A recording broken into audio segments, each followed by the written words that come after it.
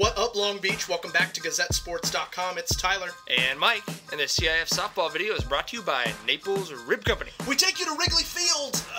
Just kidding. We're actually at Big League Dreams in Chino Hills at faux Wrigley Field for Lakewood taking on Chino Hills in the CIF softball quarterfinals. There's actually a faux Harry Carey if you look closely enough. Andy Miramontes and his Lakewood Lancers seeking their third trip to the semifinals in 4 years. They've been living on a tight wire with a bunch of one-run wins, and they're going up against a great team. Champions of the Sierra League, Chino Hills defending Division III champions. They've got junior Arizona commit Trish Parks in the circle. She's pretty good, and she left the Lakewood offense in park with 2 Ks looking in that first inning game on.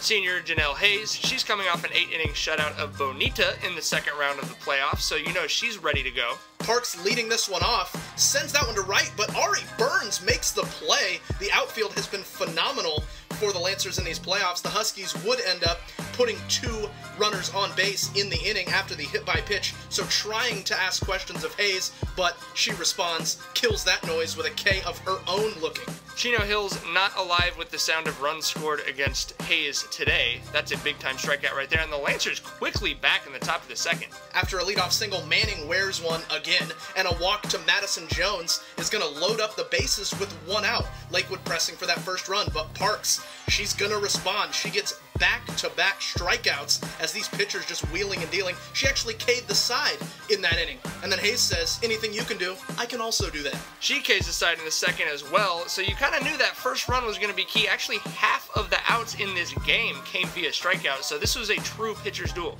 That run's key, and with Jessica Scroggins on first, gotta feel good. She led off with a single in the third, and with 1 out, she gone, and she's gonna take second with a cloud of dust. Really hard to throw her out. And Hayes ends up working a walk at the dish. That puts 2 on with 1 out as pinch runner Tyler Burke enters at first. Then with 2 outs, Montana Dixon, a huge 2-out single, and Super Scrog scores quite easily. They're sending Burke from first, and collision at the plate. And she gets up hot, Mike. From experience, I can tell you, Tylers do not back down. We certainly don't. She came up like, you gonna get this Burke, and we were 1.5 steps from seeing hands requested, Mike. Or gloves requested. I think there may have been gloves thrown, but yeah, that's an aggressive tag to take the helmet off right there, and Andy Miramontes said his team knew from that point on, hey, we're in a dogfight today. But it was 1-0 Lakewood, even with the out recorded at the plate, and Hayes still fooling the Huskies. She K's the side again in the 4th. There was definitely a fire under the team, and then a 2-out rally in the 5th. Taylor Manning with the walk. Then this shot from Hayes to short, that's going to go into the outfield, taking advantage of a bit of a miscue there from the home team.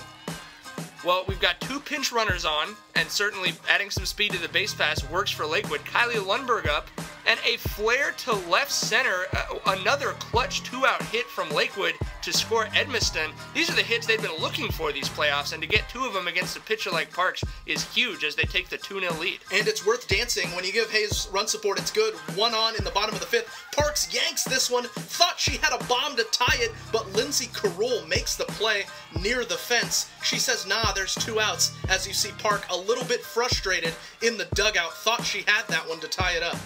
But aside from the occasional deep flyout from Parks, Hayes was in control. 11 strikeouts, just 4 hits yielded, and only 1 batter walked. Big-time performance from the senior. In the bottom of the 7th, still 2-0. Lancers Scroggins giving Hayes some encouragement before heading out to center field, but the first pitch of the inning was a single for Kylie Michael. So here come the Huskies as they put 1 on immediately there in the 7th inning, but Hayes K's card for the first out.